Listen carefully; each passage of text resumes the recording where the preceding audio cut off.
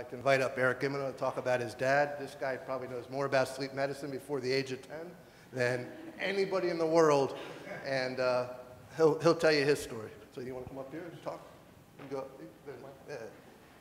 And while Eric's coming up there, I'll just show you, this is a photo and a portrait we did of Dr. Guilleminault, and this is an infographic that's set up for the public that we designed that will be released on our website and via social media outlets. And this helps explain the career of Dr. Guilleminault from 1968 to 2019. He was a true 49er. Take it away, Eric. Thank you, Adam. I promise I'll be brief, don't worry. First, let me thank everyone here for allowing me to participate in something that my father, Dr. Guilleminault, dedicated his life to.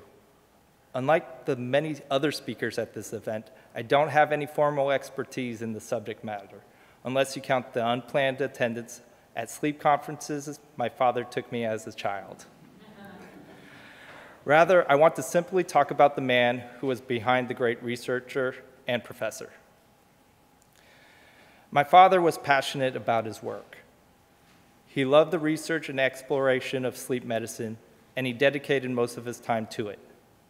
His weekend schedule was generally some light garden work, followed by a bike ride through the Golden Gate Park, and writing and reading in his office. He had this incredible ability to focus on a subject and spend hours working on it. Many years ago, a friend of mine wound up sitting next to him from a flight from Paris to San Francisco. My friend foolishly thought he would have someone to speak to during the flight. Instead, after some brief pleasantries, my father spent the next 11 hours of flight working on a paper. This surprised none of us. Not only did he have a passion to explore and discover, he also wanted to share, to teach, and to spread the knowledge of sleep to as many people in as many disciplines as possible.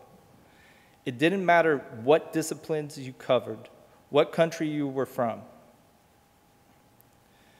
Growing up, I would go on trips or attend dinners with him, and he would be talking to people from Finland, Japan, or Turkey, giving them advice on how to establish sleep clinics. If you were interested in sleep, and sometimes, even if you weren't, he would happily give your guidance on your journey. He wanted the knowledge and teaching of sleep to spread like wildfire. He had the same approach when working with colleagues in the medical profession. You could be a cardiologist, pulmonologist, a surgeon, or a dentist, and if you wanted to collaborate on sleep, he would work with you. It was important to him not to work in silos, but to work together to give the patient the best possible care.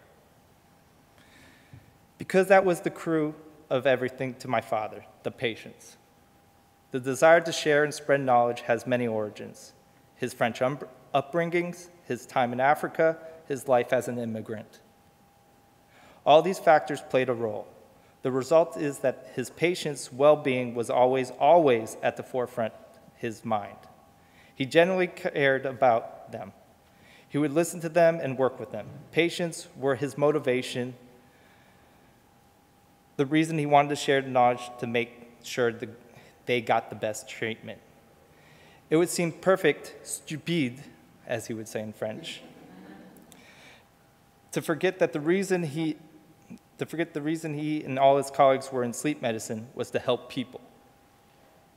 The fact that so many people remember him today and all over the world, be they patient, colleague, or former student, is because my father consistently put his energy into helping them. Most of all have met, read, or worked with my dad. You probably already know most of this. All I can add is that I think what would be most important to him is that you continue to learn, educate, and help others.